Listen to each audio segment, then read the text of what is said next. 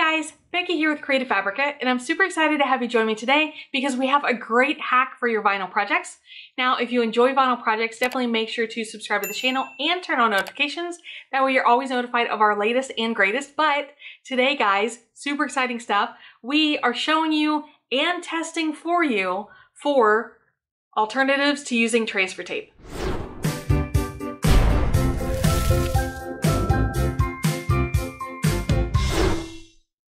Alright guys, so here we are, and today I have a pretty exciting video, or at least I think it's an exciting video, and we are showing you and testing, maybe a little bit of a comparison going on, for alternatives to using transfer tape. Now, I just want to say, I don't recommend these as a permanent replacement for transfer tape. I love my transfer tape. You guys know the one I get on Amazon. I link it in all my videos. I'll link it for you again in this video, so make sure you check the description. But sometimes you don't have time to wait, or you can't find any transfer tape locally, and you may already have some of these things in your home. So it's kind of a win-win. They can get you through in a pinch, and they're usually quick and easy to find. So, without further ado, let me tell you what I have. I have Glad Press and Seal. Okay, now, I will say that I did have to go to a grocery store to purchase this. I tried to stop by, places like Dollar General, Family Dollar, because they're quick in and out. That was a no-go. But you are going to find it in places like, I found it at Winn-Dixie, you could find it at Publix, Walmart, Target, all of the major retailers, okay? This is a lint roller, okay? Nothing special about it at all. The only concession that we'll make is we will pull off a brand new sheet. That way it's nice and clean. This right here is probably the most common. It is clear contact paper, okay? A lot of people start off using this and they never venture into actual transfer tape.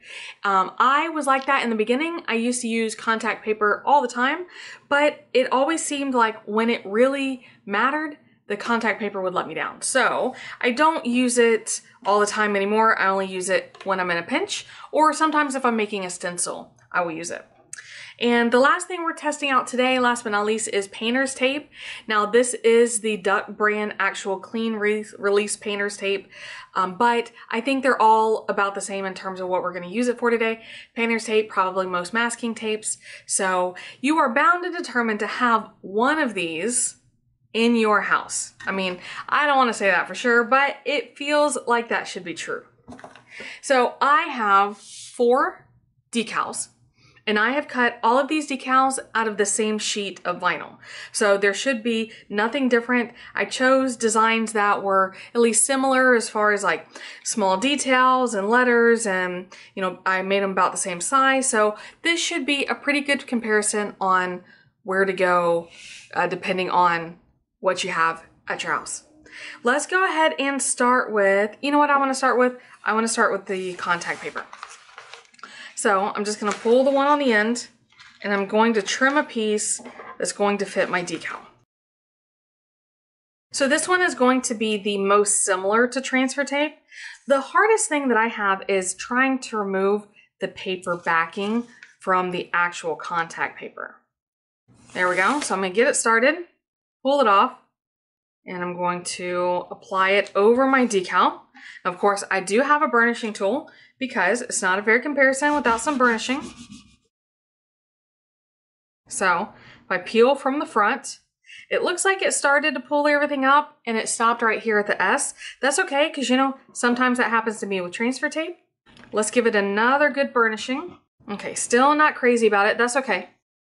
My other favorite trick is to pull the paper from the back instead of the other way around, okay? So it looks like with a little bit of help, I can easily transfer this over. So definitely not my favorite compared to real transfer tape, but this is a pretty good alternative. It didn't take very much effort on my part, and we can now transfer that over to any project we want. Now, I'm just going to put this right back on the backing because I'm not ready to use it yet. So next, let's go ahead and try the painter's tape. I would rate this as number 2 most likely to have. The bad part about painter's tape is that you will have to piece it, and I am going to have it overlap just a little bit. Okay, same thing. I'm going to burnish it. Let's pull it up. Now if I pull my painter's tape, my decal comes right up. Now, right off the bat, the problem that I see with this is that, especially with the blue painter's tape, it's gonna be difficult for me to see where to align my decal whenever I'm applying it. But I will say that pulling it off, it came off really, really easy. Okay, so moving on to number 3. You know what, we're gonna go ahead and do the Glad Press and Seal. So I do want to make sure, I did struggle getting it out of the box a little bit. That's on me, that's not a reflection of the Glad Press and Seal. I'm just gonna let it touch down, and then I'm going to press it, smooth it into place.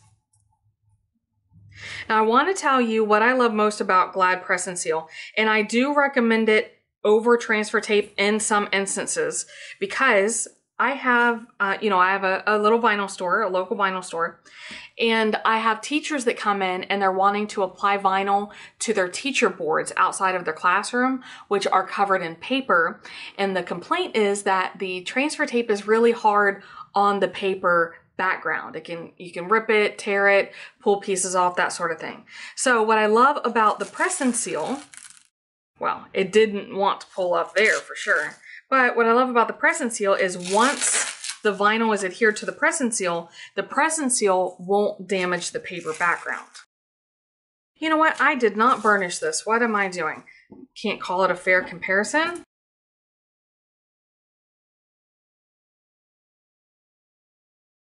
So it took a little bit of help, just like we did with the contact paper, but our decal is on there. So very impressed with that. And last but not least, now I have not tried this one. What I'm going to do is go ahead and start a brand new sheet.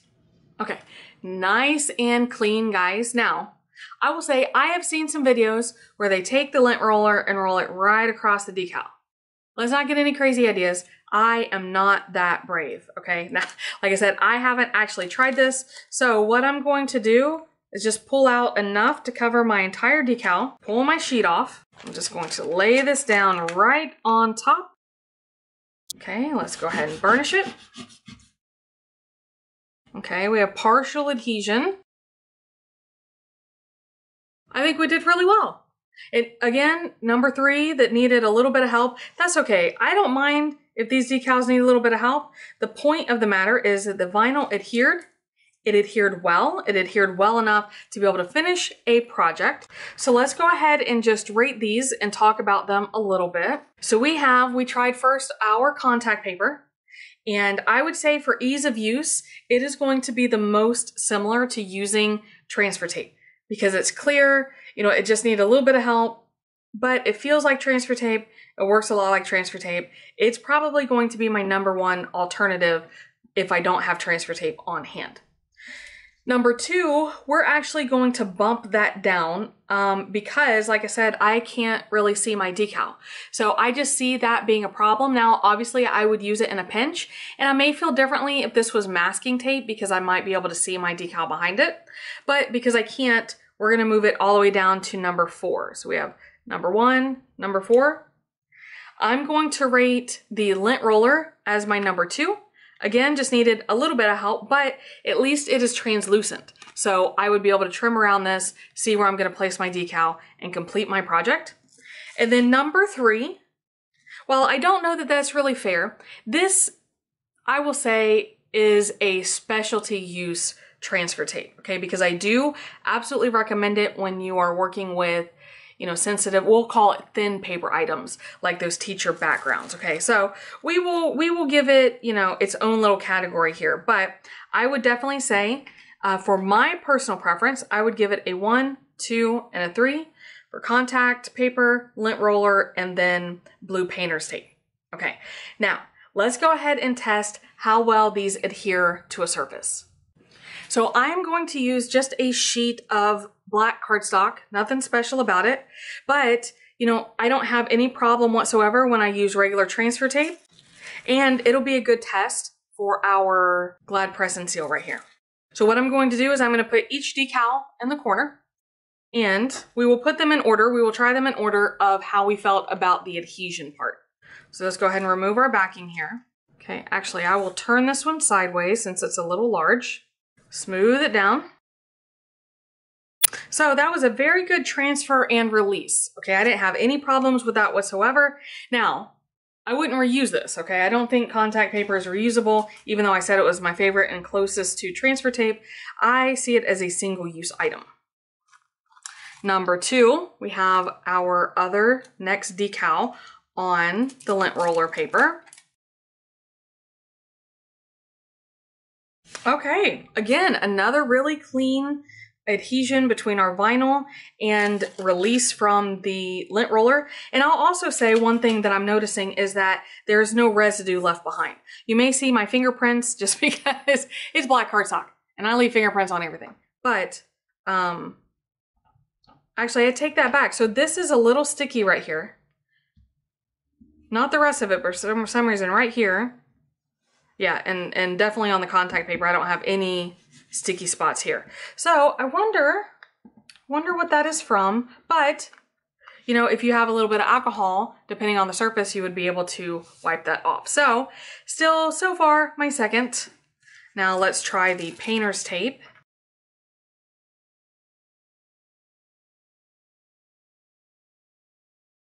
So I would definitely say that the grip from the painter's tape was the strongest. As a matter of fact, there's a little bit of damage to my paper or my cardstock where it stuck down over here and then also here, right here at the bottom. Can you see that? So definitely the strongest grip. Really, unless I was really in a pinch, I don't think it would be a go-to item for me. Now, it'll also depend on what you're sticking it to. If I was putting it on something that was stainless steel or glass, probably wouldn't be as much of a big deal, but for it to damage my surface, I think this could be a problem. Also, if I was putting it on something that doesn't stick real well, like a wood sign, then I don't think that this would release well enough to make it an easy project to release my vinyl onto. And last but not least, our press and seal. So definitely easy to position. I will say that since this isn't as sturdy as some of the other, you know, the contact paper, the lint roller, or the painter's tape, it is a little bit more flimsy, so you have to pay a little bit more attention. Just because, you know, if you let it flop, then you could get it placed in an area that you weren't expecting, or it could fold down on each other. So I don't think I'm gonna burnish this. I'm just gonna smooth it into place. Yep, and my press and seal peeled right off. So overall, I'm very happy with how this little experiment turned out. I think that we got really good results. We have 4 very viable alternatives for transfer tape in the event that you don't happen to have any at your house or can't find any locally. And I would love to hear from you guys and you tell me what your favorite transfer tape alternatives are, because we love building our little community here and sharing with each other. So once again, just to recap, contact paper was my number 1. The lint roller sheet was my number 2. I'm gonna have to second guess and say that the press and seal is a solid 3. Even though we had put it in a different category, it's still going to be a solid 3. I would definitely use it over the masking tape, or rather the painter's tape, just because this was such a hard release. So, all right, that is my verdict. Hopefully you guys enjoyed, and like I said, I look forward to hearing what your ideas are for alternatives to transfer tape, and even, you know, what other hacks you enjoy using with your Cricut or Silhouette. So, let's wrap it up. So guys, how did you feel about our testing of the 4 different alternatives that you can find either around your house or at least find locally for transfer tape? Now, like I said in the beginning, this is not a permanent replacement for transfer tape, but rather something that you can use in the pinch that's going to bail you out of a tight spot. You know, I probably don't need to say this, but I absolutely would not use one of these to give or to sell a decal in case you are giving it to somebody to apply themselves. I would only trust real transfer tape for that. But guys, if you're in a pinch, these are great ideas that you can use, and like I said, likely have near and dear in your very own home. But if you have any questions or comments, definitely make sure you leave those down below, especially if you have any additional transfer tape hacks that you want to share. And of course, make sure to subscribe to the channel, turn on notifications, maybe share with a crafty friend. That way we can keep growing the channel and keep bringing you these really awesome videos. But for today, guys, I am going to wrap it up. I appreciate you stopping by, and we'll see you again next time.